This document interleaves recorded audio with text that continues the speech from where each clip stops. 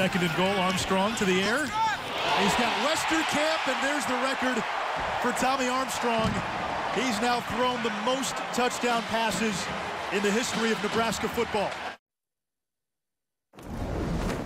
Well, have yourself a day. Tommy Armstrong, the Husker, putting his name in the record books this weekend with some very impressive stats. Armstrong had 3 passing touchdowns and 377 passing yards.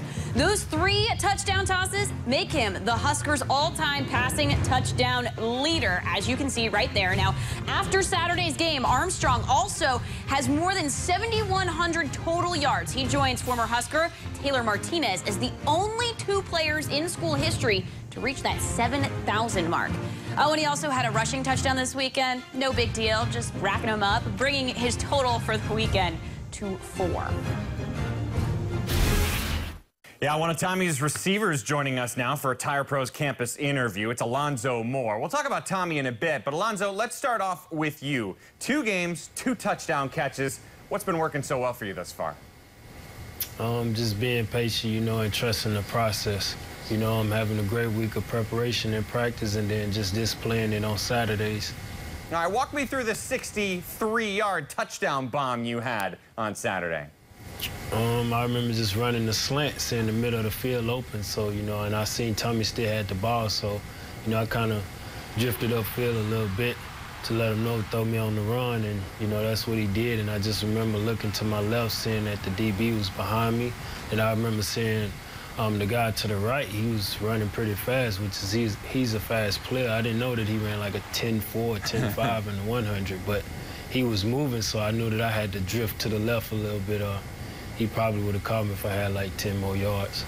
Well, my favorite part about it was at the very end. You go to some fan and you give a hug. What was all that about? I'm going to tell you right now, I don't even, a lot of people been asking me who is that guy I hugged. I don't even know the guy. I just seen his arms go up, and I just felt like, hey, here's a hug for you.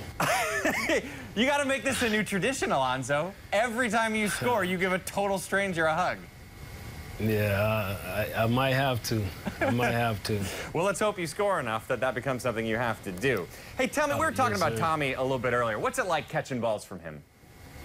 It's great, he's the type of guy that he's patient also through his progressions and everything, and every ball not going to be perfect. That's just quarterback, every quarterback not going to throw it perfect, but as a receiver, you just got to make the quarterback right, and he give us opportunity to make highlight reel catches, he gives the ball out well, and he know how much touch to put on it and everything, so, he's doing a tremendous job with that.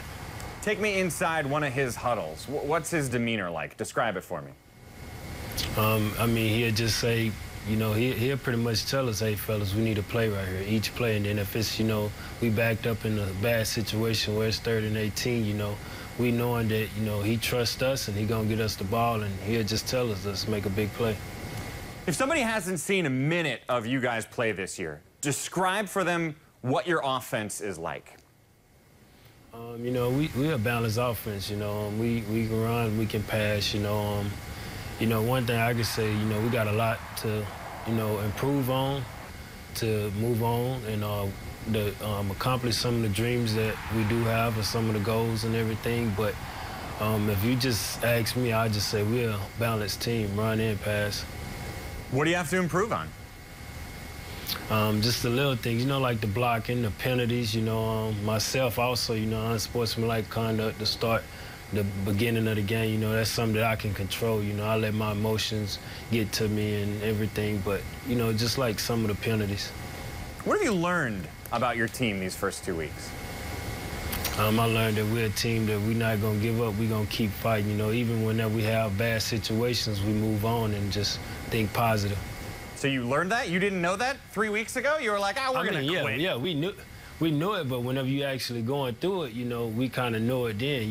Whenever, we having bad series, like we'll go 3 series without scoring, and, that's not us. And we have, bad turnovers or, illegal formations and everything.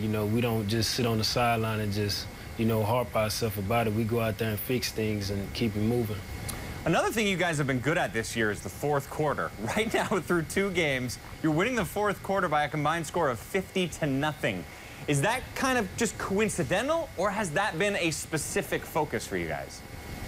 Nah, we just, it's just something that's just happened, you know. We want to start out strong. We trying to have each quarter, you know, where we just doing great. But, you know, like they always say, old saying, it's not how you start, it's how you finish. And, you know, luckily enough, we was able to finish the rest of them. But I know moving forward, we just need to come out and each quarter just improve. Did you see that an Iowa player finished the game by proposing to his girlfriend on Saturday? I did not see that. Would you ever do that?